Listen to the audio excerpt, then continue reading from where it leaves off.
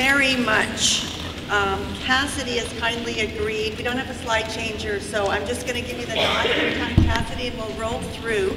I want to make a special thank you to Christy Oxley and Tammy Lee for all the back and forth behind the scenes. One speaker, please get closer to the mic. Yes. Thank you. I might need to put this here so I can see what I'm doing.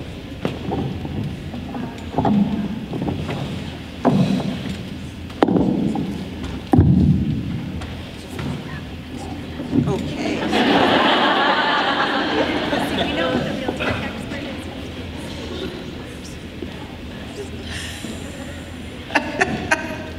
Okay. Thank you. I wanted to thank Christy Oxley and Tammy Lee for all the help behind the scenes to get me here, and Jennifer Fox last night at the hotel, and Keely and Cassidy this morning to get everything going. And I have a real soft spot for school libraries and teacher librarians. I think that you are the last bastion of intellectual freedom in this country, and the work that you do is deeply profound, and it's a hard road, and I'm extremely humbled to be here to support you. I wanted to say I'm going to turn the challenge accepted back to you. Hi, Richard. I'm doing 2 other sessions today, and I don't want to talk at you for 3 hours. So just while you're making choices of what sessions to go through, session A, I'm going to be listening to you, and you're going to be sitting in small groups and talking about the challenges that you're facing and arriving on 1 or 2 that you want to workshop with me in session B. So I would like those of you that go to session A to also go to session B, so make that decision if you're willing to sign on for both, because session A is to talk about your challenges and session B is to workshop them so that you leave the event today feeling like you actually have some concrete actions that you can take to improve things where you feel challenges. So that's just a heads up there. Can we go to the next slide? I just wanted to let you know this is some work I did with our research assistant Cheryl Trepanier last spring. You may be familiar with various of the library and information studies indexes like Library and Information Science, Library and Information Science Source, and Scopus. What we did was just search for the root library and then the phrase human rights or social justice or social responsibility, and that was in the spring of 2018.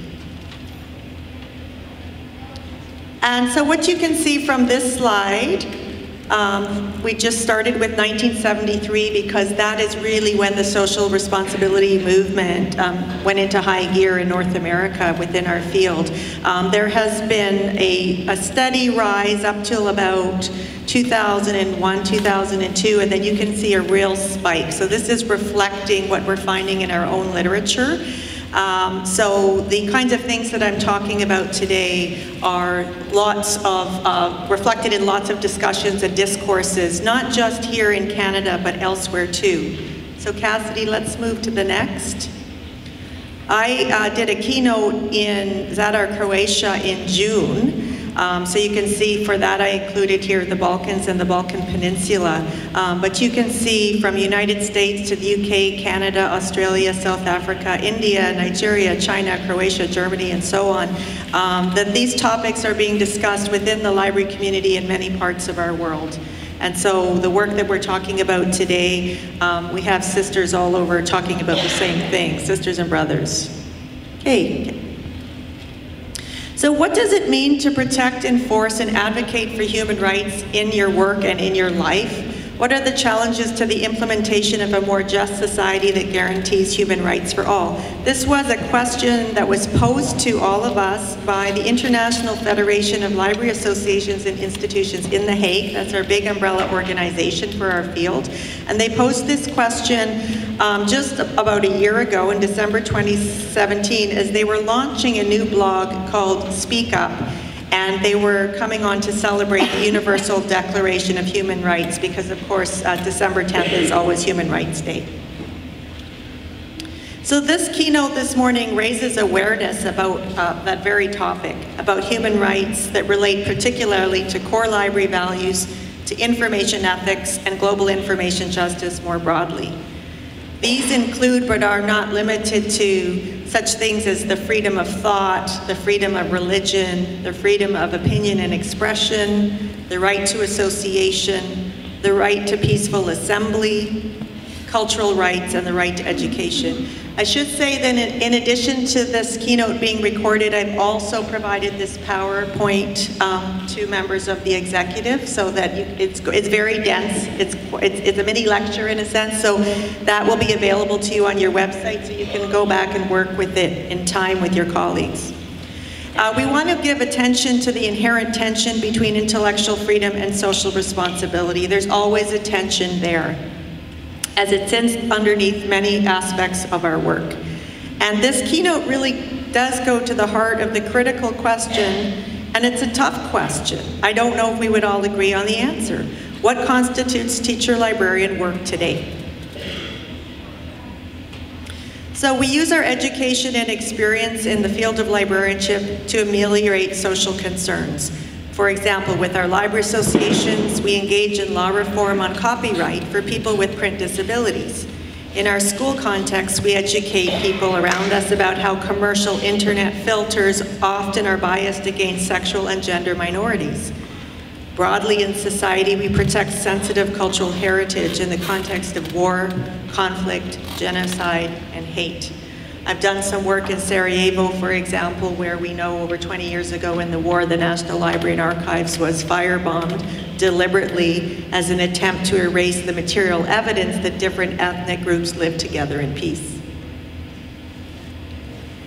So later this morning, session 1, I'll be listening to attendees about the patterns and themes in their work that they feel need work.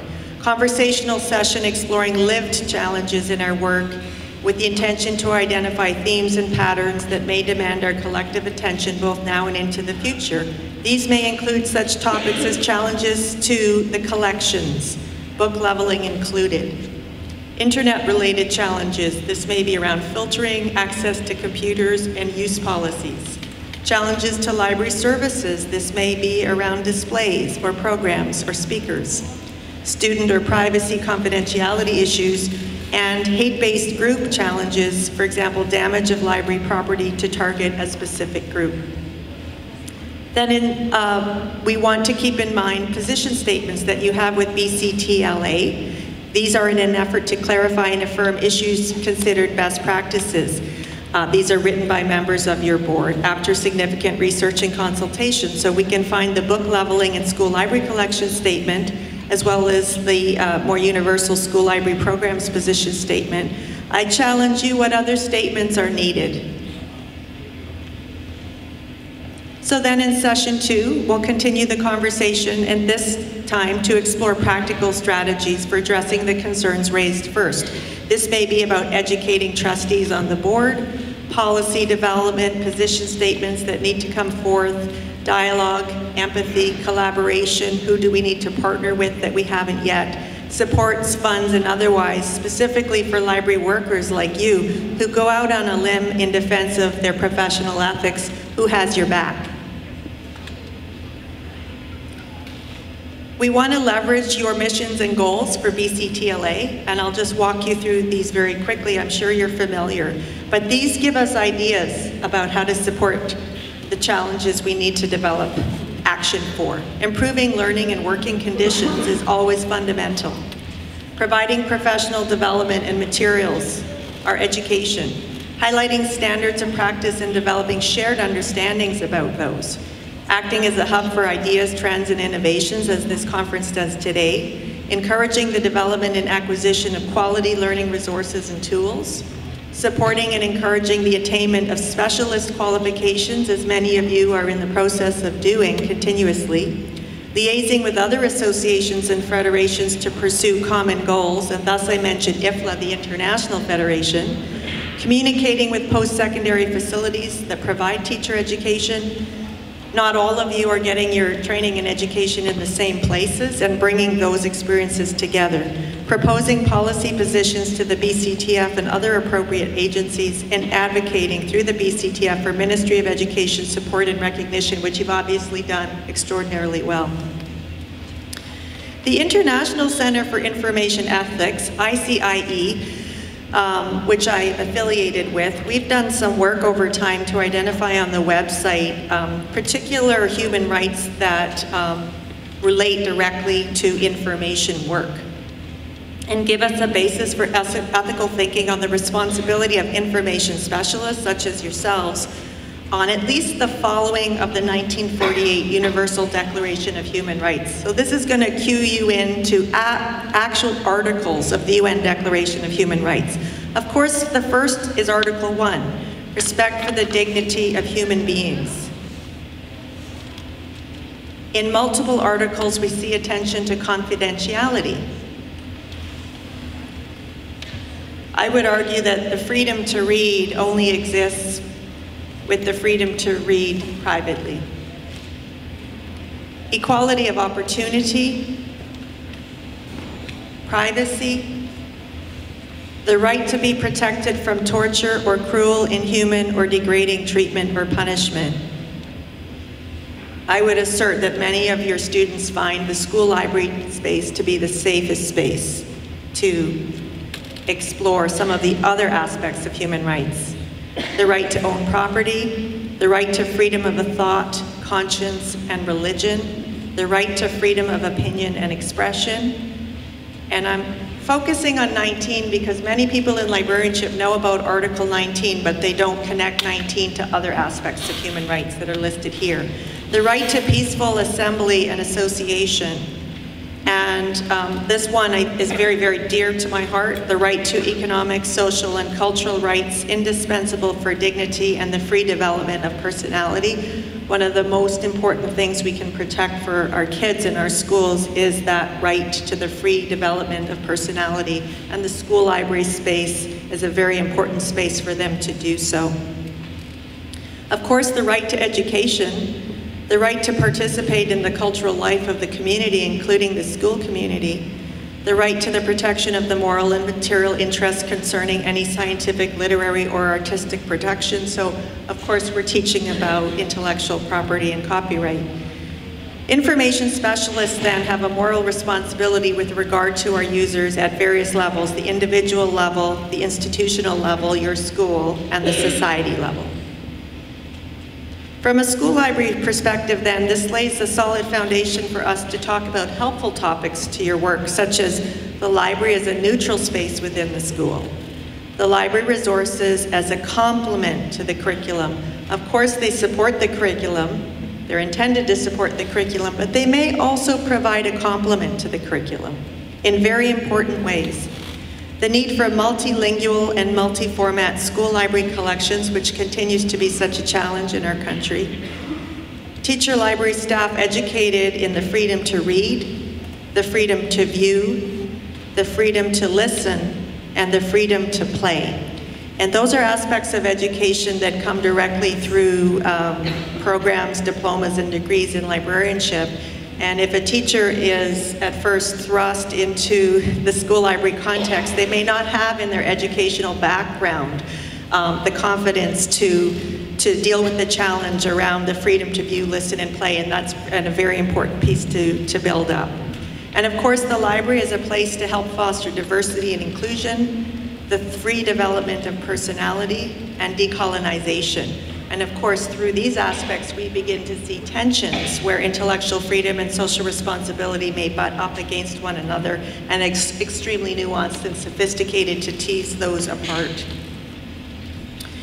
The IFLA, again, International Federation of Library Associations and Institutions, has a very helpful set of guidelines that was developed in 2015. One of the primary authors was Diane Oberg, and I know some of you studied with Diane in the Teacher Librarianship by Distance program at the University of Alberta, and probably interacted with her many, many times. And it's profound work, and it should be directly linked to any, I believe, language and statements and positions that you're developing here in BC. And I'll walk you through some of the key recommendations because it is still quite fresh, only 3 years ago. And it's available in many, many languages on the IFLA website and embedded in the slide set here. The first recommendation is that the mission and purposes of the school library should be stated clearly in terms that are consistent with the principles of IFLA's UNESCO School Library Manifesto. If you haven't read that, I strongly encourage you to do so. It is an ideological framing of the very reason for school libraries. And then we should be connecting to the values expressed in the United Nations Declaration of the Rights of the Child, as well as the United Nations Declaration on the Rights of Indigenous People, and then finally the core values of the International Federation of Library Associations and Institutions. These are all available full text online, and connecting to these and studying these and making reference to these really helps you deal with the challenge when you get it, because it helps articulate to your community that our school library hasn't gone rogue, our school isn't rogue, what we do in our school is in line what BCTLA does, is in line what BCLA does with librarianship, is in line with the Canadian Federation of Library Associations and Institutions, is in line with the International Federation of Library Associations and Institutions, is in line with the Universal Declaration of Human Rights, is in line with the United Nations. And that immediately gives you weight in a conversation with somebody that may be questioning what you do. And they may simply not know that there is such a deeply deep connection with breadth and depth to all of these other positions. And it will give people confidence in you as well. The second recommendation, of course, and I won't read through every line, is just to be consistent with expectations nationally, regionally, locally, and with the outcomes of your curricula. Everything should fit together. Of course, recommendation 3 is to have a qualified school librarian, a collection that supports the curriculum, and an explicit plan for ongoing growth and development of the school library. And of course, what we're hearing in the beautiful words about the award winners today is they're always thinking about a positive trajectory to the future. The work is ongoing, it's never done. In the fourth recommendation from IFLA, we hear about meeting the changing needs of the school community. It then goes on to address legal responsibilities, appropriate government levels to ensure good work, and that these responsibilities are clearly defined for the establishment, support, and continuous improvement of school libraries to be accessible to all students. That's not the case yet in Canada, and we still have work to do. Recommendation 6 is where we really start humming with my keynote theme today. School library legislation should be in place at an appropriate governmental level or levels to ensure that ethical responsibilities of all members of the school community are clearly defined, including such rights as equity of access, freedom of information and privacy, and of course we have legislation there, copyright and intellectual property, and children's right to know. These are all phrasings that we need to be comfortable with. We need to understand how they work together. We need to have policy to support the work that they do, because there will be questioning from within the school community and without the school community about how we work with these topics. Seventh, IFLA asserts that work should be under the direction of a professional school librarian with formal education in school librarianship and classroom teaching. And that's not to take anything away of access, right to privacy, and the right to know for all of your library users. We are told to think about the school's curriculum in relationship to the national, ethnic, and cultural identities and members of the school community, and to increase access to those through a variety of measures, not just through collections, but also cataloging, curation, and resource sharing. And we are prompted to think about facilities, equipment, collections, and services that evolve and change. We're prompted to think about connections. We'll go on to number 12, Cassidy. Connections among school libraries and with public libraries and academic libraries. And so for those of you that may have crossed over from teaching to the school library context, the onus is on you to build those relationships through your networks with the public libraries around you, as well as colleges and universities, with a shared commitment towards access to information and lifelong learning. Recommendation 14 is very important. It highlights that services and programs provided through the school library should be developed collaboratively by a professional school librarian working in concert with the principal, curriculum leaders, teaching colleagues, members of other groups, members of cultural, linguistic, Indigenous, and other unique populations to contribute to the achievement of the academic, cultural, and social goals of the school. The work should be evidence-based, drawing on data, always driving for improvement. There should be systematic communication of the work, of course, with stakeholders and decision makers. And next slide, please, Cassidy. So this work will bring challenge because not everybody's comfortable with kids having access to information. Not everybody's comfortable with kids having access to privacy. Not everybody's comfortable with all of the cultural features of all of our kids and so forth. Challenges can be informal, simply inviting an educational conversation, or they may be formal, requiring specific policy and specific process. And it's very easy to feel stressed by perceived conflict. If you're sitting here today and you're thinking, well, we haven't had any challenges in my school library, so we're good, you should be worried.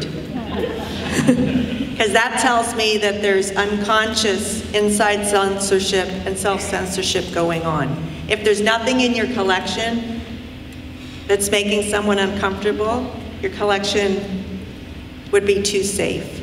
If nobody's questioning any of your policies, that means they're not taking an interest, or your policies aren't pushing into the future. So I would task yourself, you never believe your own press. Just because there aren't challenges doesn't mean the work is done. If you're getting challenges, that's a good thing. That means you're pushing the envelope, people are taking an interest, the conversations are starting. So it's almost counterintuitive to flip, but there's a very famous expression that there should be something in your library that offends somebody. And if that's not the case, your work is too safe. So we all have unconscious biases as well as conscious biases. So that's why we need to work in concert with community and people from different cultures and approaches to collections and resource and services, because we have biases and we have blind spots. I would say this, having been on the National Academic Freedom Committee for 6 years, a few years back for the Canadian Association of University Teachers, sometimes we'll go to an institution and they'll say, well, we haven't had any academic freedom challenges. Well, the only time that ever happens is when people self-select into that institution and that institution self-selects people who will work there. And so that may, for example, be a faith-based institution where there's, in a sense, some kind of loyalty oath that you're adhering to before you go in or before you're brought in. In that case, there may be no challenges, but that doesn't necessarily mean it's respecting academic freedom. So this is intended to help us build up our confidence with challenge work so that we successfully and comfortably serve in our roles rather than work reactively with defensiveness or fear. The elephant in the room, I would say, is always self-censorship and inside censorship. I would guess that many of you here have done a little bit of work under the radar, off the record, maybe to get a book into your collection, or maybe not to have a catalog, just so the kids have access to it, signaling that you're not sure necessarily how to do it above board through the system without getting into trouble. So this is ongoing work. We do not operate in a professional vacuum, and this fact alone adds weight to our work. Librarianship has adopted, as I've said, an established professional ethos of ethics, of values, which wind from the international level to the national level, to the provincial level at BCTLA, of course, and then in TL context, also from IFLA's school library guidelines down to the work of BCTLA. This is your first point of communication when you're pushing the envelope on your work. There's a whole international community standing alongside of you. And IFLA goes back to 1927. So the aspirational vision, of course, is something that we strive for in our umbrella rhetoric. And on the ground at the institutional level, there will be difference in nuance in policy and practice. So from school to school, from district to district, and as we move out of BC across the country and beyond that, policies and positions might look slightly different. And that's okay, because they're reflecting the community. And of course, this rhetoric is illuminated by the IFLA Code of Ethics for Librarians and Other Information Workers, which is still relatively new and emerged in the August of 2012. And I would encourage you to go through that on your own time. I won't address all of it today, but just for you to know, it has a number of sections beyond the preamble. One is about access to information. All of you are engaged in that. Secondly, responsibilities towards individuals in society. You're all engaged in that. Thirdly, privacy, secrecy, and transparency. You're all engaged in that. Open access and intellectual property. There's a lot of movement in the educational sector about open access, and of course we all have to adhere to intellectual property legislation. Neutrality, personal integrity, and professional skills. And then colleague and employer-employee relationship is always important.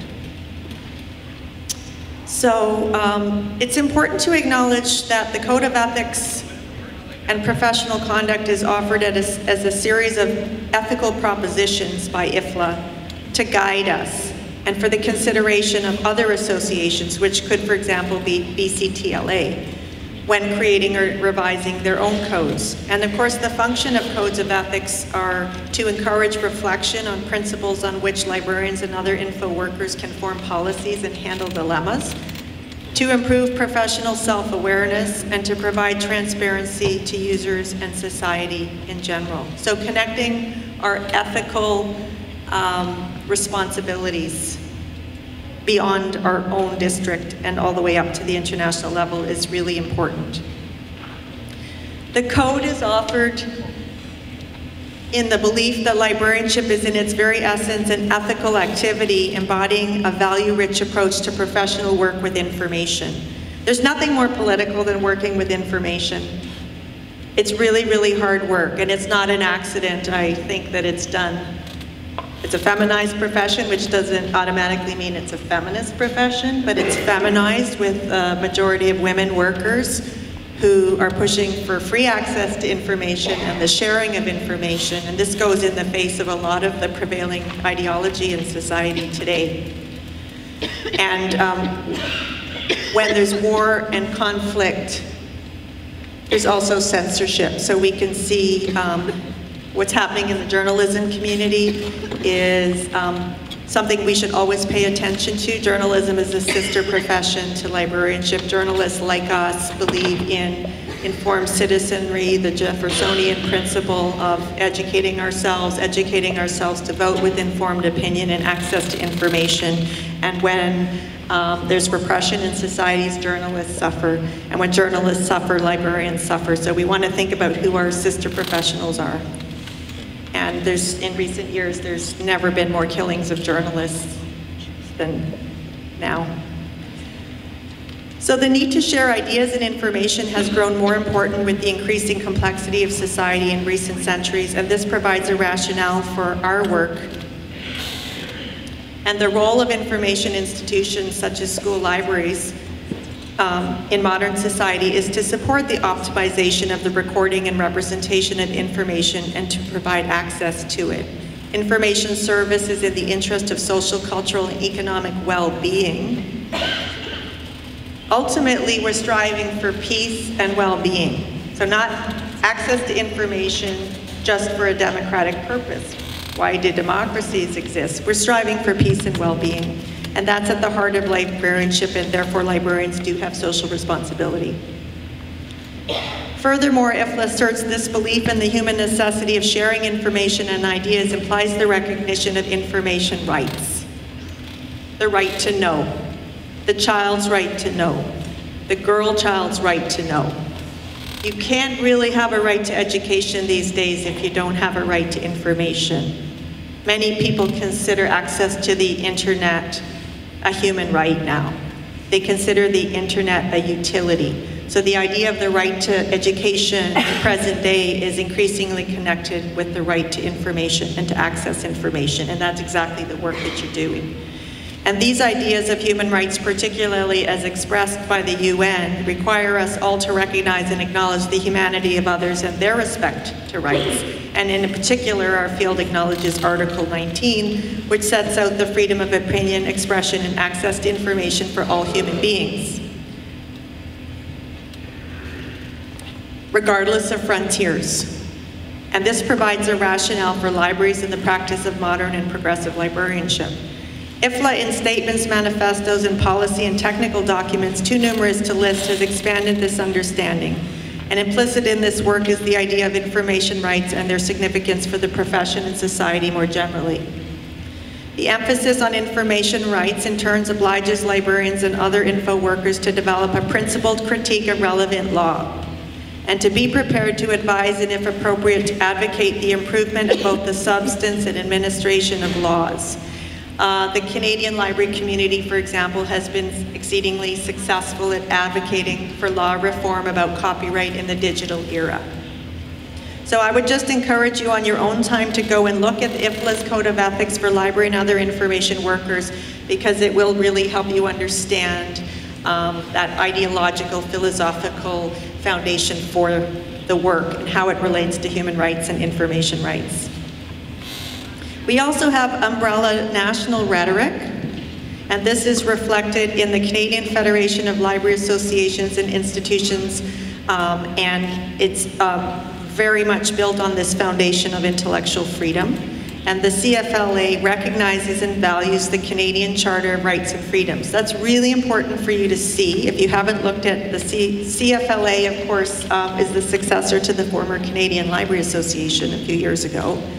And it's very important for you to see that the policy set at CFLA sits on the foundational policy of intellectual freedom. And that foundational policy, in its first sentence, directly speaks to the Canadian Charter of Rights and Freedoms. So teacher librarianship work is human rights work. And the guarantor of the fundamental freedoms in Canada of conscience and religion, of thought, belief, opinion, and expression, of peaceful assembly and association. These are all the things that are fostered in the school library. The CFLA supports and promotes the universal principles of intellectual freedom as defined in the UN Declaration. So in our National Library Association statement, we see reference to the Canadian Charter, we see reference to the Universal Declaration of Human Rights, and the interlocking freedoms to hold opinions and ideas. And in accordance with these principles, the CFLA affirms that all persons in Canada, and I've put that in red on the slide because that is not limited to Canadian citizens. That's a very specific phrasing, that all persons in Canada, whether a citizen, whether a permanent resident, whether a temporary foreign worker, whether a visitor, as you move through, as you stay, you are a person in Canada, have the fundamental right, subject only to the Constitution and the law, to have access to the full range of knowledge, imagination, ideas, and opinions, and to express their thoughts publicly. Only the courts may abridge free expression rights in Canada. Often what happens when we're concerned about people above us and around us that control our collective agreements and control the money pots and control whether or not our contract is renewed, we know where the line is, where we have the right to work to. We know where the law is, and we have the right to go all the way to the law, but we often stop before that. And that's where I challenge all of us to work all the way to the line, and then when we get to the line, if there needs to be law reform, let's engage in law reform. So if the line is 10 feet away, let's not stop at foot 6 and foot 7. Let's go all the way to the 10 feet, and then when we're at that line, let's engage in law reform. Otherwise, we will never realize our aims. So for accountability, you can again go on the CFLA website and take a look at their rhetoric, but just to know, like the others, it connects to human rights and to the international context. And to be accountable to these, you really have to know your policies. The best way to know your policy is to be in the development of policy yourself. To know your processes, the best way to know that is to be doing it, and to know where you fit in any given process and where you pass the work up the line. Do you have the right to speak to the media? If the media calls upon your school, if there's a conflict or a challenge, do you know who to direct that to? Who does the speaking? Identify where the policy development needs to occur, and then learn up in advance so that when a question or challenge arrives, you know what to do. This could be concerning a challenge to an individual item in your collection. It could be a book. It could be a song.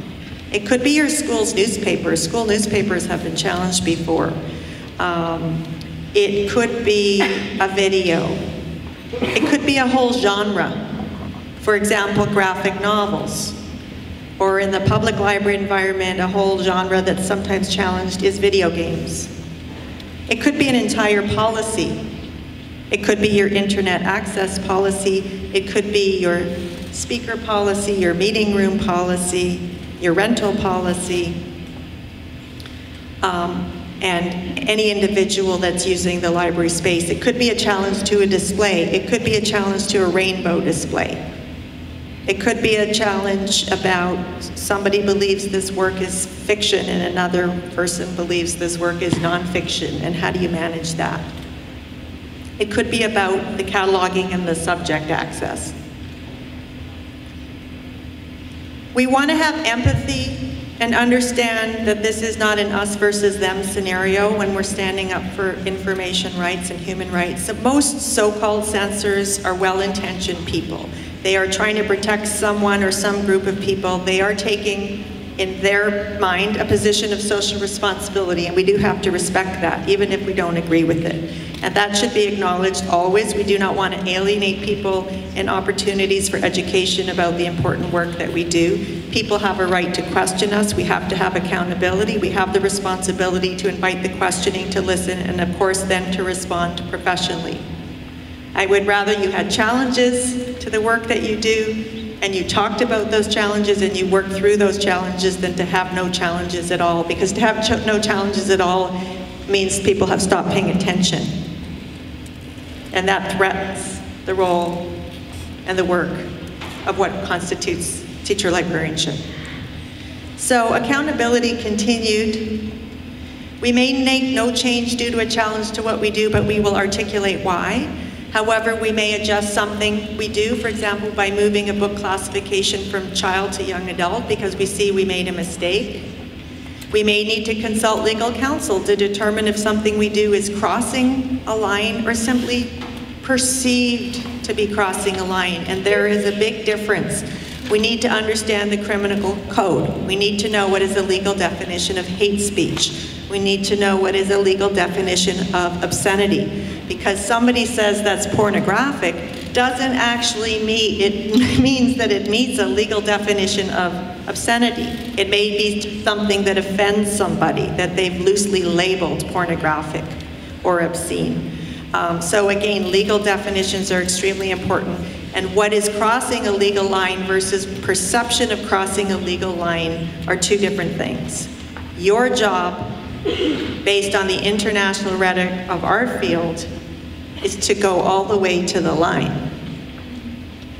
We welcome, invite, and encourage dialogue. Again, we want people to notice and care about what we do. So I would encourage that we don't dread or question a challenge. We embrace the work as part of our normal job, not just here in BC, but alongside our sister libraries near and far. And of course, we're stronger when we all do it together. I do need to ask, to what extent is there impunity for teacher librarians? Is there exemption from punishment or freedom from the injurious consequence of an action? If there are no challenges in your library, it's probably because you're self-censoring, because you're afraid. You're afraid because you don't know who's going to have your back if you go out on a limb in the defense of intellectual freedom and social responsibility. So we have to ask, I know there are many in this room, who are the courageous teacher librarians throughout BC who have taken personal and professional risk, those are two different kinds of risks, although they do go together, to push for social change. These are people who may never be compensated for their good fights, or worse, may suffer loss because of them, yet continue to choose compassion and conviction over complacency in their work. How can we honor those people that go out on the limb?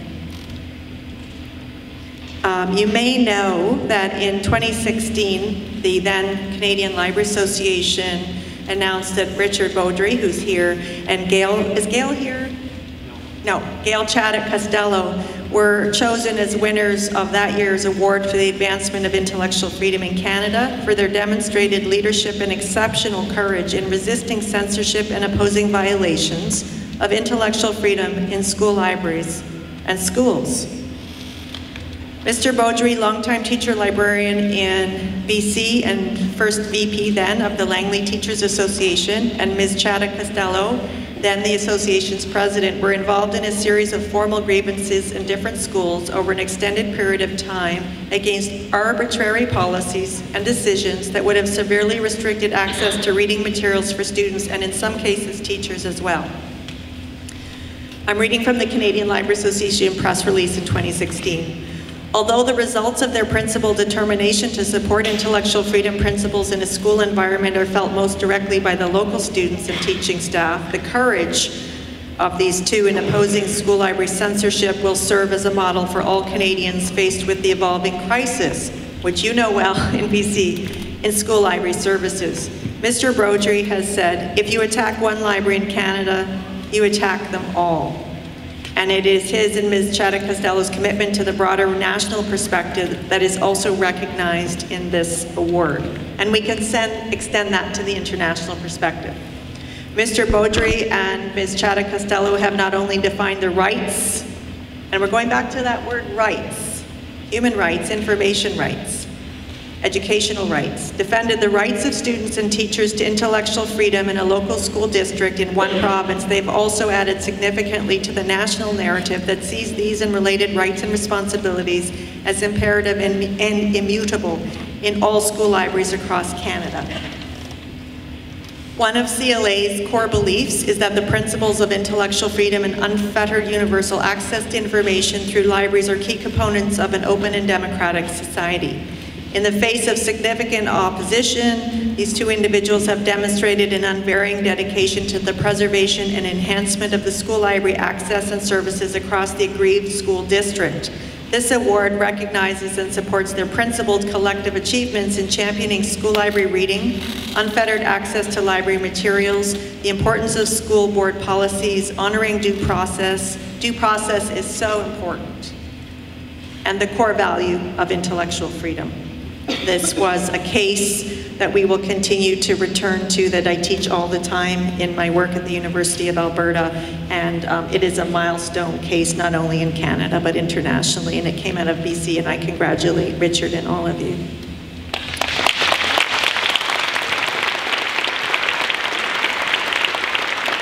And Gail. As we all work through the media each day, whether it's in print or online, TV, radio, however we do it, I do want to extend this discussion and the kind of award-winning work that's come out of BC to this continuum of risk to impunity. Because we know that there's unemployment, we know that there's underemployment, we know there are many undocumented challenges in libraries in Canada. School libraries, public libraries, and so forth. Many challenges happen. They're never documented. How do we know? How do we track them? Why aren't they documented? Is there a process for documentation? Is there a process for dealing with them? Dismissals, omissions, concessions, negations, racializations, suspicions, and more broadly in global society in expressive freedom labor, and we do work in expressive freedom labor, we must be concerned with detainments and missings. People go to a conference and they never come home. Journalist writes a story and we never see them again. This is inextricably linked to the work that is done in schools, particularly in school libraries, around access to information, and it is inextricably linked to human rights, because of the reality that as many human rights rhetorical statements as we have in society, they are violated every single day, everywhere, including here in Canada. So, themes and patterns that we'll return to in sessions A and B, if you choose to come. I'll just remind you, maybe challenges to collections, such as the book leveling that Richard and Gail worked on. They may be around filters in our school systems or access to computers and use policies. Challenges to services, displays, programming, speakers, privacy or confidentiality issues, and hate-based crime, which could be damage of library property to target a specific group. And by the way, these examples are informed by the American Library Association's work, and they are the oldest and largest library association in the world, going back to 1876. They know a lot about challenges. And then practical strategies, I've added a few from when I brought this up about 20 minutes ago. So I've mentioned we may want to do further work educating our trustees. For example, ALA, the American Library Association, does webinars on intellectual freedom for trustees, policy development, dialogue, empathy, collaboration, support funds for library workers who do. Is there an intellectual freedom defense fund here in BC with BCTLA? What about workplace speech? How does we speak up? And of course, whistleblowing. Whistleblowing is a topic of discussion across labor sectors across the world. And protection of library and information workers on the ground, even from oppression within their own institutional culture, in just about any part of the world, remains underappreciated as a threat to the global information profession's ability to support human rights.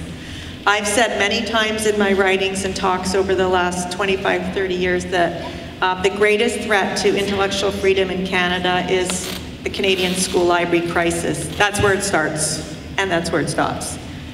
And with the rise of social media policies, codes of conduct, civility and behavior codes, we must be mindful of fundamental tensions between equity, diversity, and intellectual freedom as they play out in our profession.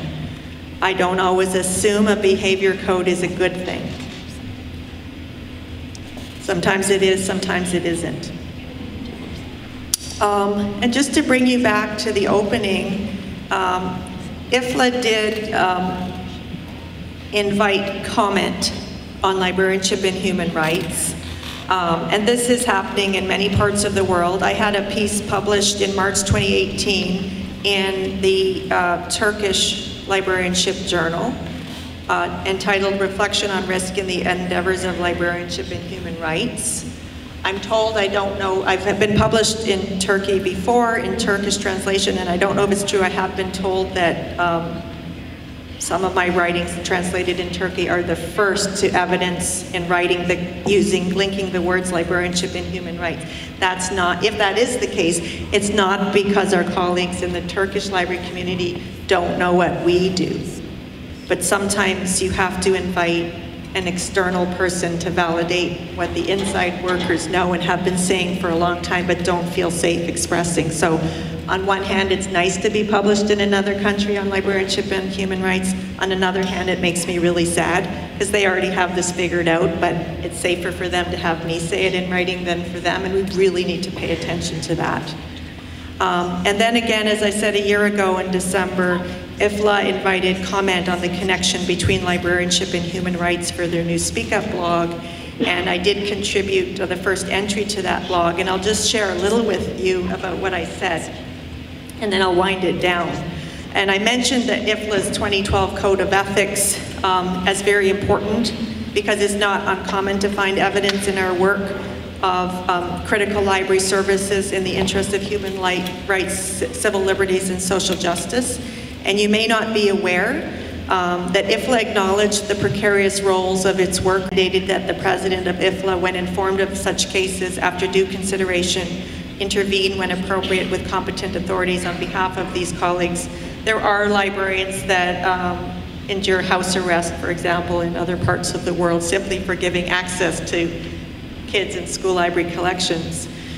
And then in 1989, at the IFLA Council meeting in Paris, it recalled this 1983 Munich resolution and put forth a new statement called the Resolution on the Freedom of Expression, Censorship in Libraries. And it was not until IFLA introduced its Code of Ethics in 2012, though, that the association offered specialized clauses on workplace speech and on whistleblowing. So IFLA formed in 1927, and we get all the way up till 2012 to actually get to the heart of workplace speech and whistleblowing. And the code also acknowledges that IFLA has no enforcement authority over any library administration, nor do the vast majority of library associations around the world. So this is the tricky part. IFLA can't tell any library or school library administration in BC what to do. It can only work with persuasion and consensus building. It has no enforcement authority. Labor law will trump. Collective agreements will trump. And of course, actualization of any code depends on multiple and shifting conditions. Employment terms in any given library administration and school, labor law and related legislation in any given legal jurisdiction, influence and consensus making within the library and information community, which we can build here, and society, individual conflicting commitments to ourselves, to our profession, to our employer, to our community, and to the law. And it's not easy to reconcile these different considerations. And there's clear evidence that working librarians at times have lost out in the process. I did want you to know in the American context that the ALA has a resolution on workplace speech from 2005, but because it's not enforceable, they also have the Leroy C. Merritt Humanitarian Fund to provide financial assistance for librarians who have been discriminated against or denied employment rights because of the defense of intellectual freedom, including freedom of speech. I think we need to build up similar protections in Canada. And I think I'll skip over a few. Well, no, I'll go back.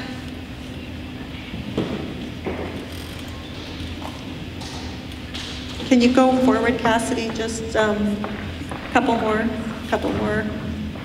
I did want to just say a number of years ago, I led a group in the Association for Library and Information Science Education to develop a position statement on information ethics, which would assert that we should all teach and learn about information ethics in our field, and it was adopted unanimously in 2008. It was held back a year, Cassidy. And so this is probably something you can all relate to. It was held back a year and had to get a parliamentarian judgment on should versus the word could in the statement. So let's not kid ourselves about how hard it is to do position development work. And we can lose a year to a parliamentarian who is helping two camps of people choose between the word should and the verse could.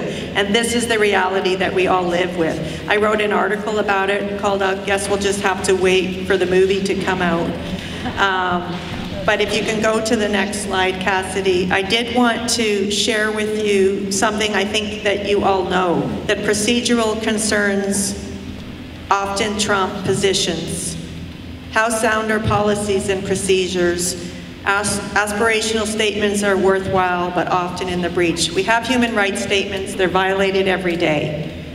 We're striving for a new policy to support the fine work that we do, but the procedural should versus could will hang us up for a year or 2 years or cause us to walk away. And how can we build up our skill set there? I'm just gonna close here. As we work in sessions A and B, if you choose to later today, I'm going to highlight out of the 10 mission and goals outlined by your BCTLA, I think there are 2 that, to me, stand out as conditional to the others. 1, improving learning and working conditions, and then on the next slide, proposing policy positions to the BCTF and other appropriate agencies. When I look at the BCTLA website, I only see 2 position statements, one on book leveling and one the more universal, statement about school library programs. I think to push your work further on the thin edge of the wedge on librarianship and human rights, it would be helpful to develop a set of position statements. The leveling one came out of a case. Let's not wait till there's a case for the next one. Let's get ahead of it and do it now. Thank you so much for your patience, and I look forward to seeing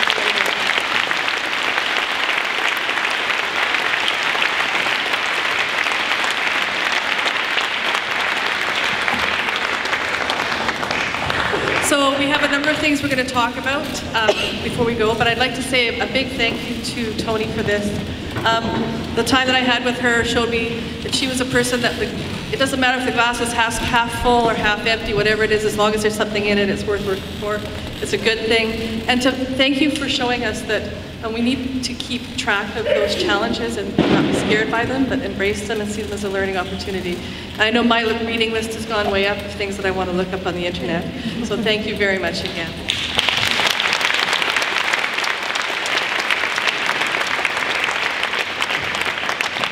So we have a few housekeeping items. We need to understand how they work together. We need to have policy to support the work that they do, because there will be questioning from within the school community and without the school community about how we work with these topics. Seventh, IFLA asserts that work should be under the direction of a professional school librarian with formal education in school librarianship and classroom teaching. And that's not to take anything away from volunteers and other people who do fine work within the school library community, but as with any other profession, the idea is that we have a set of foundational education and ongoing educational commitments that help us keep on the right side of the law in our work. And we will be devalued without it in society. I'll go on and just tap into recommendation 9. Again, reinforces the importance of library policies. And you need to go back to your schools and your association and figure out where do we need to have more of an ethos of policy development after today, I would say, including those related to equity of access, right to privacy, and the right to know for all of your library users. We are told to think about the school's curriculum in relationship to the national, ethnic, and cultural identities and members of the school community, and to increase access